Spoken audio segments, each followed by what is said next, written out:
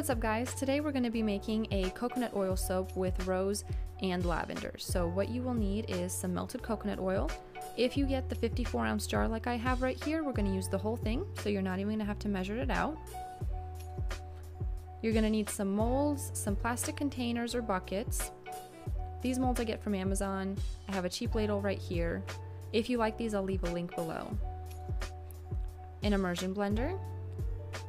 Some lye. You can use soap maker's lye or you can use a drain cleaner as long as it specifies it is 100% lye with nothing else in it.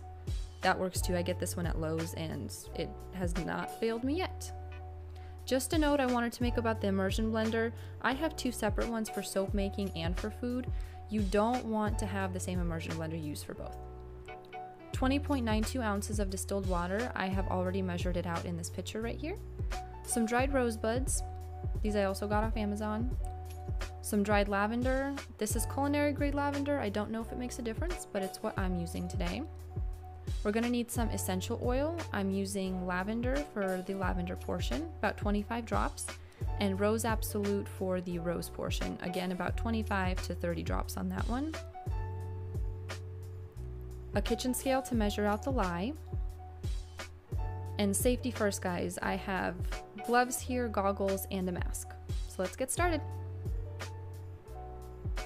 Now that we have everything, again, safety first, I'm going to put my gloves on here, put my mask and my goggles on. Also, what you should have on standby is some white vinegar, just in case you do end up spilling the lye on yourself. It's going to neutralize it because it's going to burn pretty bad if you do. So have that on hand. Other than that, now we're good to start. You're going to take one of the plastic containers. This is the one that I have here, and you're just going to pour your distilled water into it.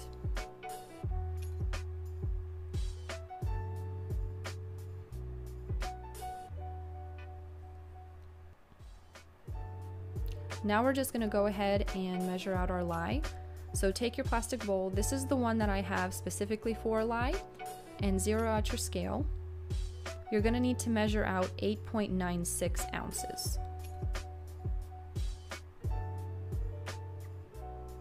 Once that hits 8.9, you're good to go on the lye. So put that aside. You can put your kitchen scale to the side and grab your ladle. You're going to add your lye to the water. Never, ever, ever, ever, ever, ever add your water to the lye. Okay? Always lye to water, lye to water, lye to water. Okay? And you're just going to slowly pour that in while mixing with your ladle.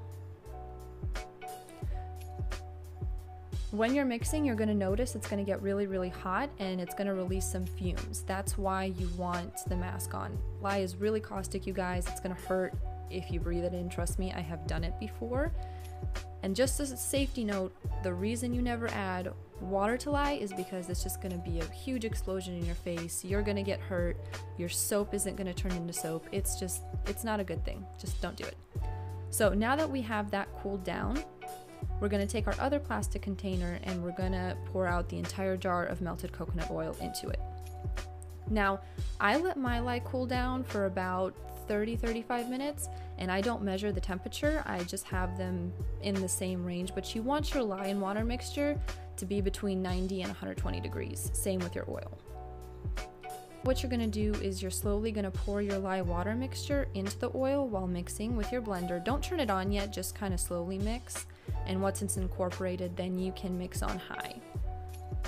And you're going to keep mixing this until you reach a light to medium trace, and that consistency is going to be more like a light pudding, not like a thick pudding, like a thick heavy traces. And the reason you want to do that is we're going to be still working with this base as it's stiffening up and hardening up into the soap, and it just gives you a lot more time, and it's easier to pour it into the molds when it's thinner. So that's just the reason you don't want it too thick. Note that this soap is super fatted by 10%, unlike you usually super fat by 5%, but it just makes it thicker, more luxurious, and more moist. Alright, as you can see right there, it's still pretty runny, just like a really light pudding. That's the perfect consistency, and that's what you're looking for.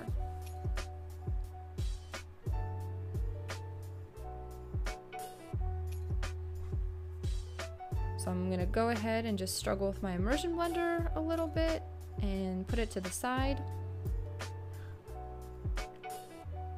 I went ahead and separated the soap in half. So I just put one half in one container and one half in the other. This is going to be the rose portion with the dried rosebuds and the rose absolute oil. And this one is going to be the lavender one with the dried lavender and lavender essential oil.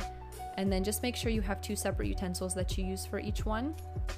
Adding the dried rosebuds and the dried lavender is absolutely optional. It really doesn't contribute anything to the smell.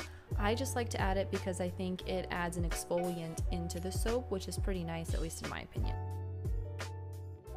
I'm going to go ahead and just sprinkle some rosebuds into the soap base and then add the 25 drops of rose absolute oil.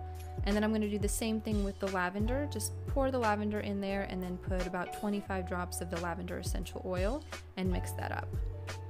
There's not really a measurement for how many rosebuds or how much lavender you want.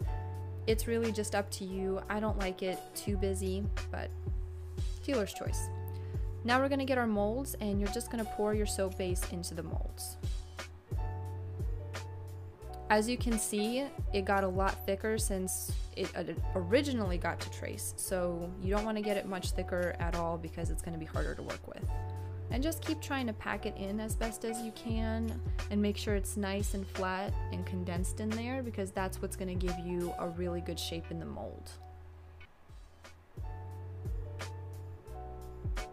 Ideally, you want to just kind of keep it in the mold separately, but I make a mess everywhere I go, so it's okay. Just have fun with it. You're fine.